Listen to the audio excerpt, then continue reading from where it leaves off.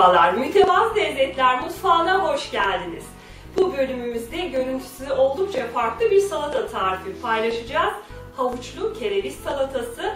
Ama önce malzemeleri öğrenelim. 7 adet orta boy kereviz, 7 adet ince havuç,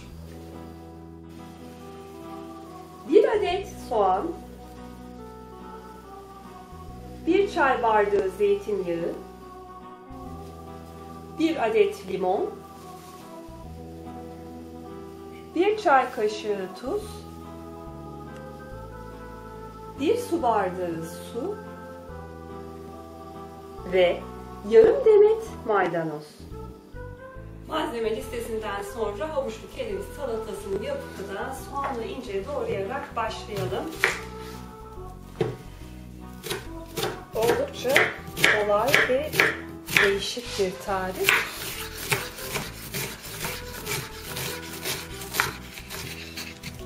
Artık kavurmak üzere tencerenin yanına gidelim.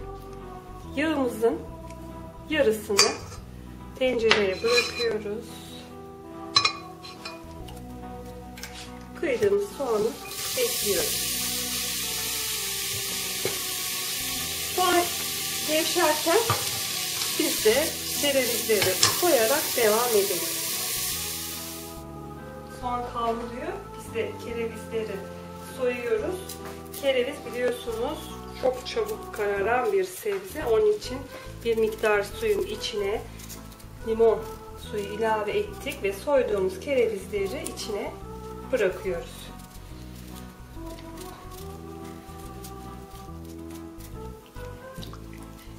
Şimdi havuçları soyarak devam edelim.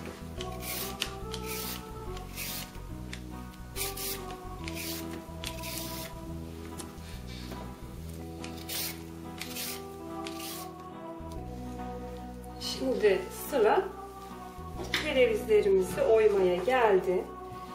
Bir dolma oyacağı yardımıyla tam ortasından havuçların girebileceği kadar yuvarlak oyuyoruz.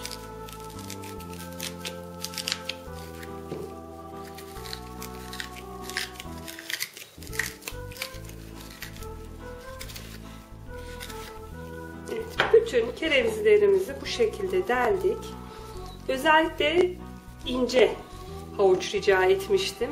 Ortasından bu şekilde geçireceğiz ve fazlalarını keseceğiz sonra.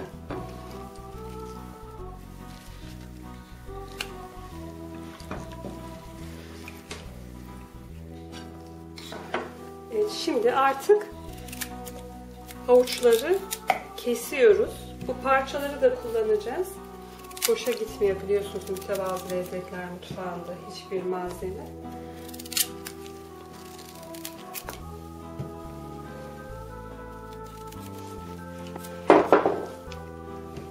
Artık kavrulmakta olan soğanımızın yanına götürelim. Evet, kavrulmaya başlamış. Şimdi tuzumuzu ekledik. Hazırladığımız kerevizleri bu şekilde süzüyoruz. Hepsini alması için fark ettiyseniz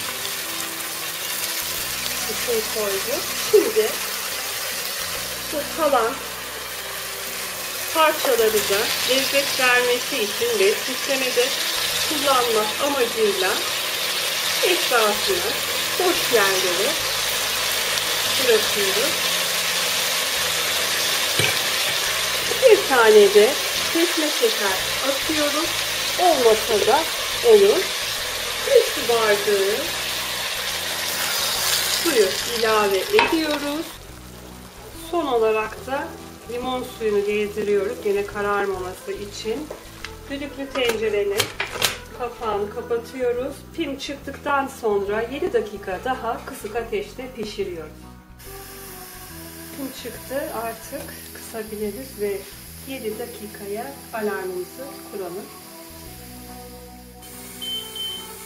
Alarmımızı kapatıyoruz. Ocağı da kapatıyoruz. Şimdi soğuması için bekliyoruz. Ve indi. 1 saat kadar soğuttuk. Şimdi kapağını açalım. Kerevizimiz çok güzel pişmiş. İçinden alalım.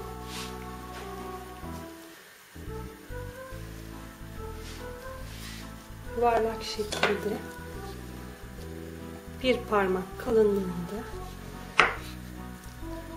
dilimleyerek servis tabağına dizelim. Çok hoş bir görüntü.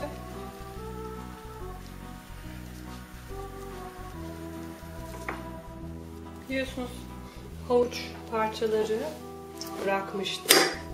Şimdi onları da süslemede kullanabiliriz. Aralara bu şekilde yerleştirerek değerlendirelim. Artan suyla da güzel bir çorba ya da pilav yapabiliriz. Maydanoz doğrayacağız.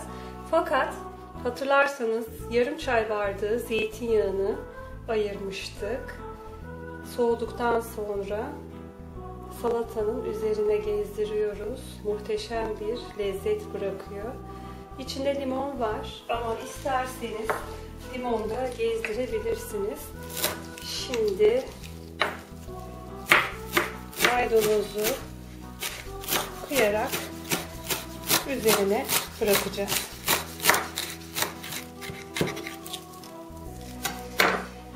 Evet, şimdi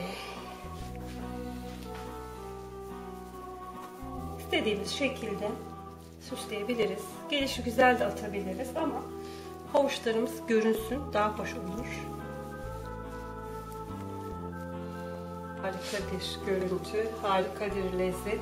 İnşallah afiyetle yiyelim. Evet, havuçlu kereviz salatası mütevazı lezzetlerden bir yenilik daha soframıza hediye. En kısa sürede deneyin ve bu lezzetle tanışın. Hoşça kalın.